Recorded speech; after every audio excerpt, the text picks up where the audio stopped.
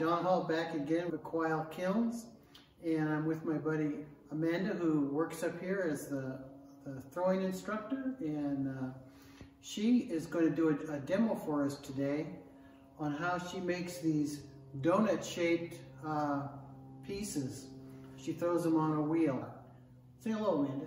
Hello, Amanda. Look forward to seeing you in the studio.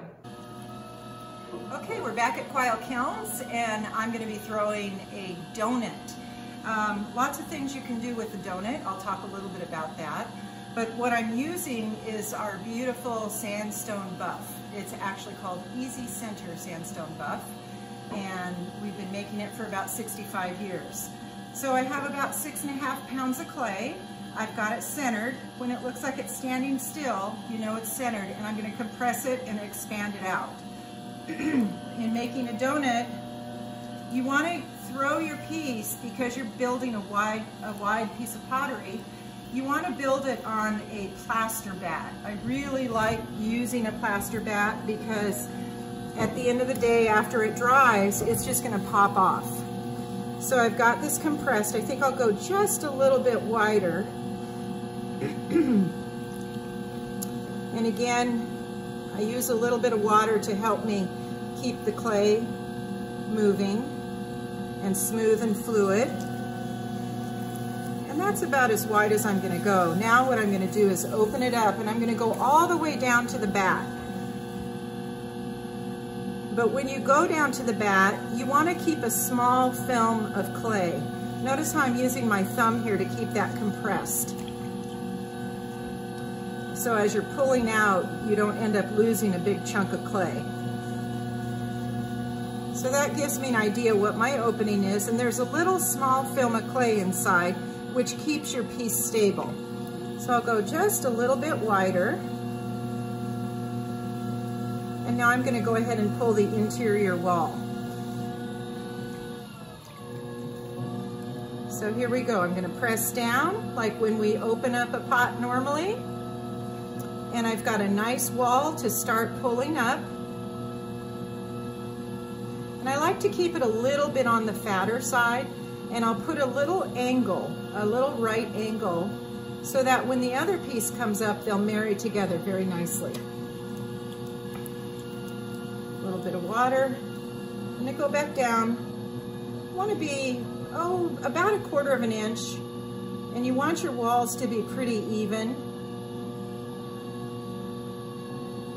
All right, so now I'm going to pull the bottom section out. And again, a little bit of water. And now I'll go ahead and pull that section up. Just gently squeezing it up right between your fingers. We'll go up just a little bit higher. And this one, I'm going to angle it on the inside. And I want to have the walls pretty close to the same thickness. All right. I'm going to slow my wheel down. That's one thing I always forget to do, is once you've been throwing for a little while, in my studio here, I'm considered a speed demon. I bet there's a lot of others out there too. So I'm going to push this and marry these two seams together. One's angled one direction, one's angled the other direction. Almost there. Looks like a chip and dip bowl. Uh-oh. Okay, so they've now become one piece. I've got a hollow donut, as my friend would call it, a bagel. And once you get these pieces connected, you've captured the air inside, so you can manipulate the shape of your donut. And I'm going to compress that seam, and you really want that seam to disappear and become part of each other.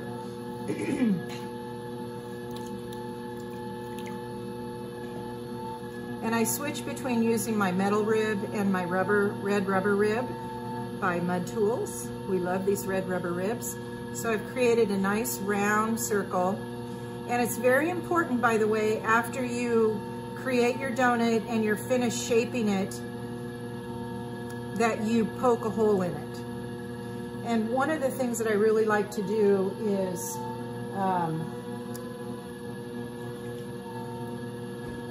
you want to work it to really go back and forth. You want to push it from the right, and then you want to push it from the left so that you can really get that seam attached.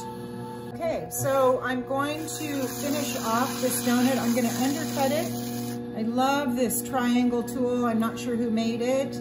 And just undercut a little bit because that's where your thickness lays. And we will be trimming a donut shortly, just so you can see what happens there. And I like to clean the inside out. Again, this is where the thickness is, so I'll just use my angular tool and take some of that clay out.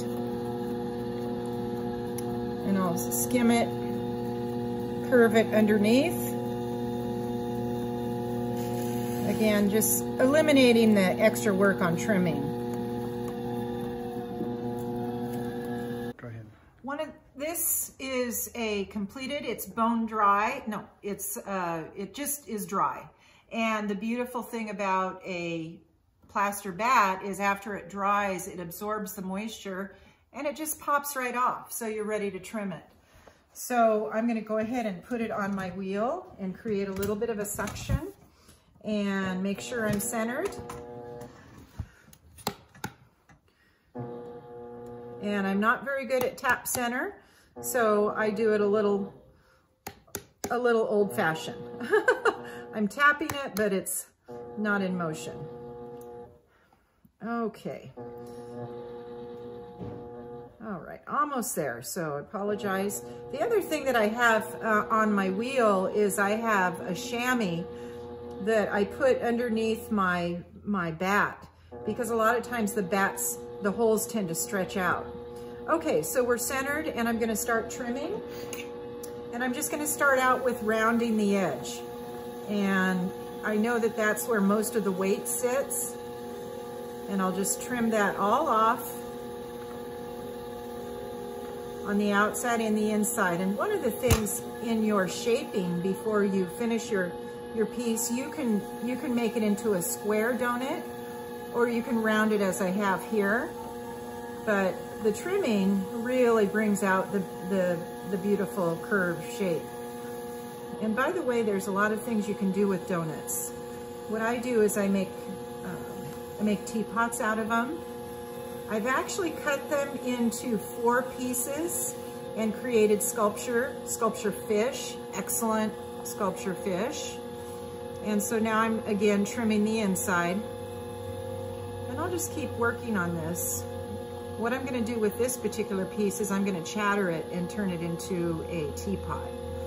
So again, taking off the heavy weight. And the thinnest area usually is right on top. So I try to bring the clay to that point, and then I'll just take a small amount off of the top. Okay, one of the things I'm doing now is trimming.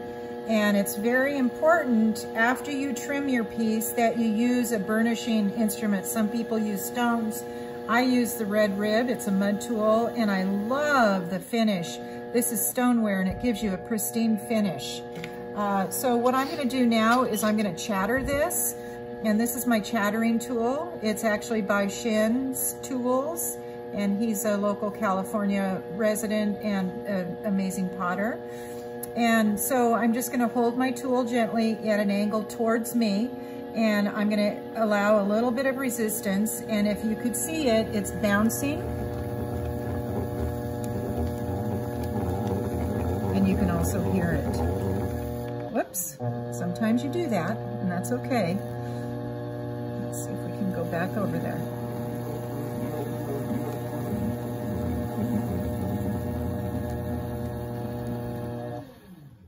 Beautiful chatter marks. All right, well that's it. This is Amanda from Quail Kilns in Murphys, California. I want to thank Don Hall for videotaping this segment, and I want you to hit the subscribe button and you'll be seeing lots more videos coming up your way.